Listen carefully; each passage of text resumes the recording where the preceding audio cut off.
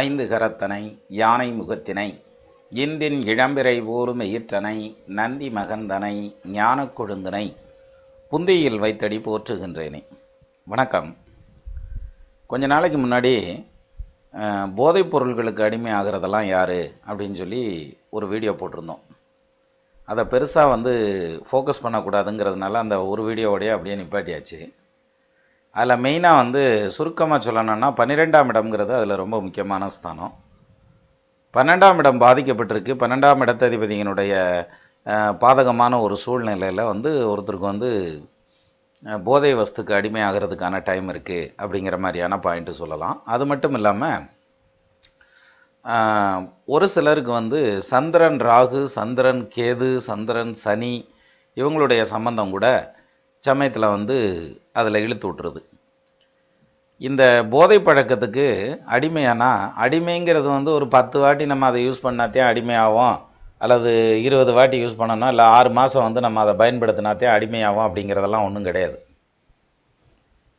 இது எப்படின்னா, நல்ல பழக்கம் அப்படிங்கிறது இப்போ கீரை உடம்புக்கு நல்லது, அதே மாதிரி காய்கறி பழங்கள் உடம்புக்கு நல்லது, அதெல்லாம் தெருவிலேயே கொண்டு விற்பாங்க. நம்ம எங்கே போனாலும் தெரு தெருவாக அங்கே கடையை வச்சு உட்காந்துருப்பாங்க, கூறு கட்டி உட்காந்துருப்பாங்க. நல்ல விஷயங்கள் கூறு கட்டி நிற்கிது. ஆனால் ஒரு டாஸ்மார்க் கடையாகட்டும் அல்லது ஒரு பார் ஆகட்டும், எங்கனையாவது ஒரு சந்துக்குள்ளே ஒரு ஓரத்தில் ஒரு ஒளிச்சு வச்ச மாதிரி இருந்தால் கூட அதை தேடி கண்டுபிடிச்சி அங்கே போய் ஒரு பெரிய திருவிழா கூட்டம் அளவுக்கு நிற்கும். அப்போ நல்ல விஷயங்கள் எதுவுமே கண்ணுக்கு முன்னால் இருந்தாலும் அதை தேடி எப்பயுமே மறைபொருளை நம்பித்தானே தேடித்தானே ஓடிக்கிட்டே இருப்போம். மறைச்சி வைக்கிறதே நமக்கு ஆர்வத்தை அதிகமாக தூண்டக்கூடியதாக இருக்கும்பாங்க. அப்போ இந்த போதைப் பொருள்கள்லாம் பல முறை பயன்படுத்தி மாதக்கணக்காக வருஷக்கணக்காக பயன்படுத்தி அதிலேருந்து வெளியில் வர முடியலை அப்படின்னு சொல்கிறதுங்கிறது ஜென்ரலாக நம்ம அப்படி தான் நம்பிக்கிட்டு இருக்கோம். ஆனால் நமக்கு ஒருத்தர் கமெண்ட்டு கொடுத்துருந்தாரு. அந்த கமெண்ட் அவர் பாதி தான் அடிச்சிருக்காரு, மீதி அந்த கமெண்ட் அடிக்கவே இல்லை. பட் இருந்தாலுமே அதில் ரொம்ப முக்கியமான விஷயம் பாருங்கள் எப்படி எழுதியிருக்காருன்னு.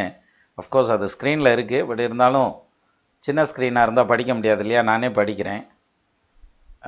ஒரு நண்பர் கொடுத்துருக்காரு யூடியூப் கமெண்ட்ஸில், ஒரு டைம் கஞ்சா என் வாழ்க்கையை பாருங்கள், ஒரு டைம் கஞ்சா என் வாழ்க்கையை பாருங்கள் அப்படின்னு அதுக்கு டைட்டில் கொடுத்துருப்பார் போல இருக்குது. நமக்கு நேரம் சரியில்லை என்றால் பிரச்சனை எப்படி வேண்டுமானாலும் வரலாம். அன்று ஜாதகத்தை நம்பாதவன் இன்று தாங்களை பார்த்து ஓரளவு ஜாதகம் கற்றுக்கிட்டேன். ஐயா மதிப்பிற்குரிய சின்னராஜ் அவர்களே வணக்கம். பிச்சை மட்டும் எடுக்கவில்லை, அவ்வளவுதான், எல்லாம் இழந்து விட்டேன். நான் ரொம்ப ஏழ்மையான குடும்பத்தை சேர்ந்தவன். கஷ்டப்பட்டு கடன் வாங்கி 2.5 லட்சம் கடன் வாங்கி 7 வருஷத்திற்கு முன் ஒர்க் ஷாப் வெளியூரில் போட்டோம், தொழில் தொடங்கினேன். ஆரம்பத்தில் வேலை குறைவாக இருந்தது. 2-3 வருடத்திற்கு பிறகு வேலை நல்லபடியாக வந்தது. கடைக்கு ஆள் போட்டோம், செட் ஆகவில்லை. நானும் என் அண்ணனும் வேலை பார்த்தோம். கஷ்டப்பட்டு வட்டி கட்டி கடனை அடைத்தோம். பிறகு மீண்டும் கடன் வாங்கி வேற ஊரில் இன்னொரு ஒர்க் ஷாப் தொடங்கினோம். அந்த ஒர்க் ஷாப்புக்கு ஆள் செட் ஆகவில்லை. அதை வேறொருவருக்கு வித்துட்டோம். பணம் கொஞ்சம் கொஞ்சமாக 1 வருடம் ஆகிவிட்டது. வாங்கிய பணத்தில் கடனை கட்ட முடியவில்லை. வட்டியாய் கட்டினேன். மீண்டும் பழைய ஒர்க் ஷாப்பில் வேலை பார்த்து கடனை கட்டி முடியும் நேரத்தில் ஒரு நாள் லாரி ஓட்டுநர் கஞ்சா கொடுத்தார். அதற்கு முன்பு 10 வருடத்திற்கு முன்பு ஒரு டைம் யூஸ் பண்ணினேன், ஒன்றும் ஆகவில்லை. ஆனால் இந்த முறை யூஸ் பண்ணி பித்து பிடித்து மைண்டு சேஞ்ச் ஆகி மரண பயம் பைத்தியம் பிடிச்ச மாதிரி அன்று இரவு ஆடி ஓடி என்னவென்றுவதென்று தெரியாமல் சாமியை வேண்டினேன். பின்பு சாமி வந்தது போல் ஆடி நான் தண்ணீர் ட்ரம்மில் குதித்து புத்தி பேதலிச்சு படாத பாடுபட்டு விட்டேன். சுமார் 4 மணி நேரம் சாமி ஆடினேன் என்று சொன்னால் என் துயரம் போதாது.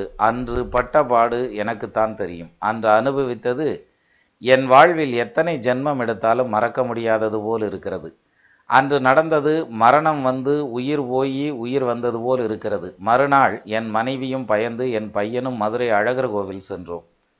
அது என் குலதெய்வம் கோவில். இதற்கு முன்பு சாமியை நம்ப மாட்டேன், கோவிலுக்கு சரியாக போக மாட்டேன். என் பாட்டனார் சாமி ஆடுவாராம். வருஷம் ஆடி மாதம் திருவிழாவிற்கு சாமி ஆடி அழகர் கோவில் செல்வாராம்.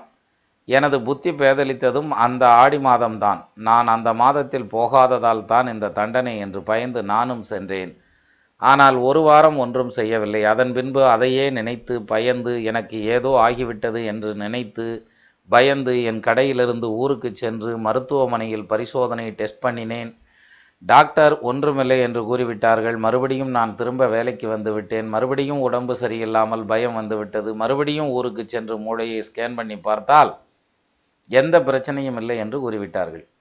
மீண்டும் கடைக்கு வந்தால் உடம்பு சரியில்லை. இது மாதிரி ஒவ்வொரு டைம் கடைக்கு வர மறுபடியும் உடம்பு சரியில்லாமலும் இதே மாதிரி ஆகி மரண பயம் அதிகமாகி நானும் பார்க்காத சாமியாரே இல்லை, பண்ணாத பூஜை இல்லை, அப்பவும் சரியாகவில்லை. எனக்கு என்ன வியாதி என்று தெரியவில்லை. ஜாதக பரிகாரம் செய்தேன். ஒரு கட்டத்தில் பயம் அதிகமாகி என்ன பண்ணுவதென்று தெரியாமல் திகைத்தேன். பின்புதான் மனநல மருத்துவரை அணுகினேன். மருத்துவர்கள் மனப்பதட்டம், பயம், நோய் என்றார்கள். 1 வருடம் மாத்திரை சாப்பிட்டேன். ஒன்றும் முழுமையாக சரியாகவில்லை. என்னதான் மாத்திரை சாப்பிட்டாலும் அப்படின்னு நிறுத்திட்டார். இதுதான் அவருடைய கமெண்ட். அதாவது அவர் கேட்க வந்த கேள்வியை முழுமையாக கேட்கல. அவருடைய ஜாதகத்தை பற்றின குறிப்புகள் எதுவுமே கொடுக்கல. ஆனால் அவர் அந்த பட்ட கஷ்டம் அப்படிங்கிறத மட்டுமே எழுதியிருக்கார். அதை எழுதி முடிக்கிறதுக்குள்ளேயே அவருக்கு மூடு மாறிடுச்சு போல இருக்குது. அப்படியே தூக்கி போட்டு போயிட்டார் போல இருக்குது.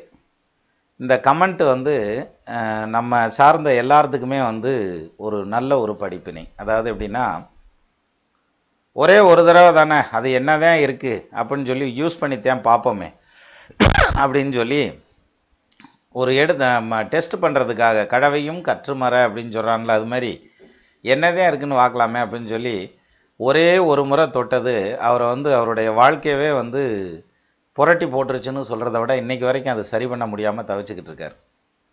அப்போ போதை வஸ்து அப்படிங்கிறது அதாவது உள்ளத்தால் உள்ளலும் தீதே பிறன்பொருளை கள்ளத்தால் கொள்வே மெனல் அப்படின்னு ஒரு திருக்குறள் உண்டு. அது மாதிரி உள்ளத்தில் கூட அதுக்கான ஒரு எண்ணம் வந்துடக்கூடாது அப்படிங்கிறதுக்கு இவருடைய கமெண்ட் ரொம்ப பெரிய எடுத்துக்காட்டாக வந்தது. இந்த கமெண்ட் நான் இதை வீடியோவாக பண்ணணுங்கிறது இல்லை. பட் எதுக்காக இதை திருப்பியும் சொல்ல வேண்டியது வந்ததுன்னா, என்ன செய்துன்னு பார்க்கலான்னு ஆரம்பித்ததே இந்த லெவலுக்கு கொண்டு போய் விட்டுச்சுன்னா, ஒரு சிலர் அதில் போய் விழுந்தா அதுக்கப்புறம் எப்போ எந்திரிக்கிறது? ஒரே ஒரு தடவை தான் யூஸ் பண்ணியிருக்காரு. அப்படியே இந்த புரட்டி இருந்தா நான் என்னதான் நடக்கும்? அப்போ இந்த ப்ளூ வேல்னு ஒன்று வந்தது இல்லையா ஒரு டைம், அதுக்கு நம்ம கூட வீடியோலாம் கூட போட்டிருந்தோம். அந்த ப்ளூ வேல் வைரஸில் நிறைய பேர் பார்த்திங்கன்னா என்ன பண்ணுறதுன்னு தெரியாமல், அதாவது என்ன தான் இருக்குன்னு ஒரு ஆர்வத்தில் போய் இறங்கி அதில் போய் உள்ளே விழுந்தவங்க நிறையா, விட்டில் பூச்சி மாதிரி.